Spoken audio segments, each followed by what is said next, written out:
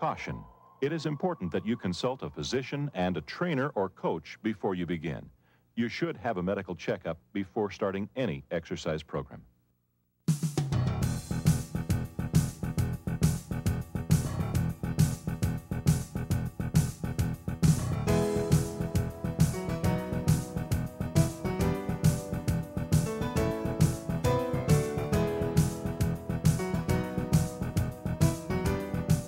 General description of the small forward.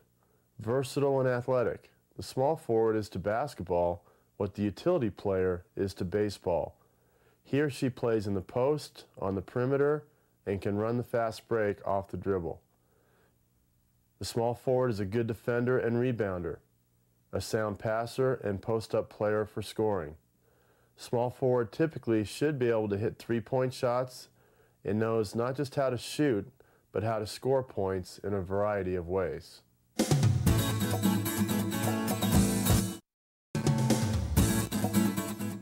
Let's talk about the offensive responsibilities of a small forward. The responsibilities of a small forward are to make sure that they utilize screens and the motion of the offense to create opportunities for themselves. It's also important that you have the ability to put the ball on the floor and create within the offense.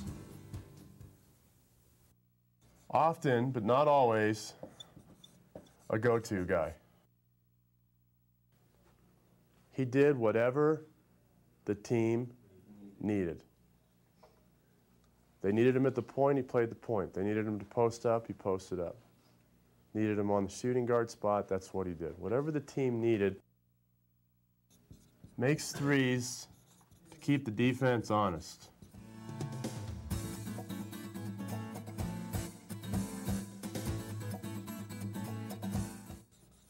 Able to post up, multiple post moves.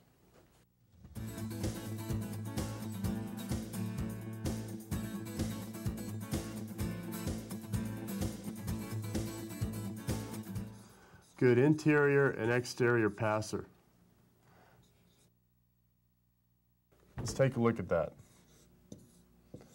Here's your half-court situation. If the small forward is in the post, by the way, small forward is typically designated the number 3 guy, right? By position, point guard's number 1, shooting guard's number 2, for when you look at X's and O's. You got a small forward posting up. Does he have to be a good passer this way if someone's cutting through? Yes. Does he have to be a good passer out here and kick it back out? Yes. If he's playing here, does he have to be a good passer to be able to enter into the post? Yes, he does. He's got to be a very good passer, fundamental in all areas.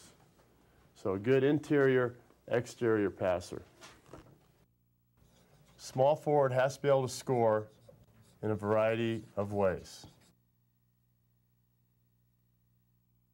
Now this includes normal fundamental shooting skills from threes to post-ups to catch and shoots to knowing how to score on offensive boards, knowing how to fill the lane and finish on the fast break.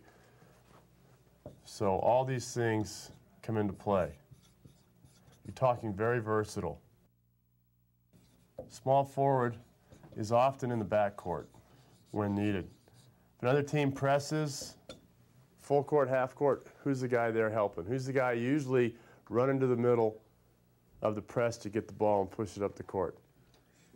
It's usually a small forward, isn't it? Part of the reason for that is your small forward tends to be one of your better athletes.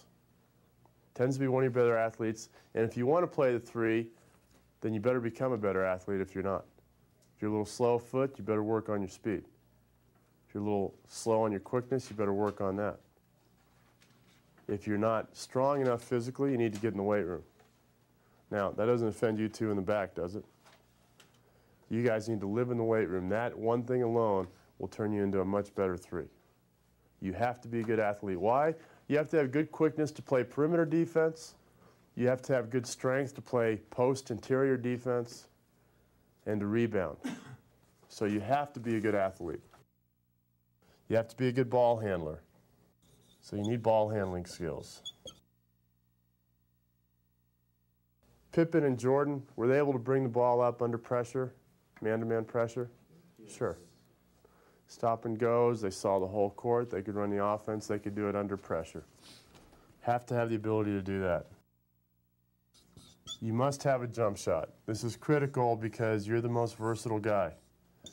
This includes, we talked about a shooting guard having a shot fake. It's just as vital for a small forward because you're Mr. Versatility, or Miss Versatility if you're on a women's team playing. You're here, you have to have a good shot fake, be able to take a dribble and get in here into this area that we keep talking about, the garbage pit area, and pull up for jump shots. You have to have that ability. It's a shot you should work on every day. Shot fakes, one-step dribble, right foot dribble if you're right-handed, and you have to have the ability to get there.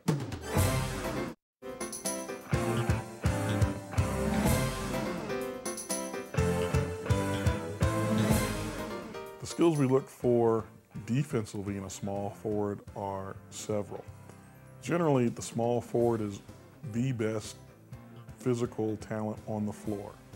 Many times, the small forward is the go-to person. Therefore, to defend that type of person, you must be quick of foot, physically strong, and be able to make good mental decisions.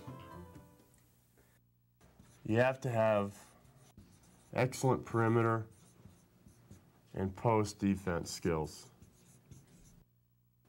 Now, a shooting guard, we said, had to have good containment skills, true?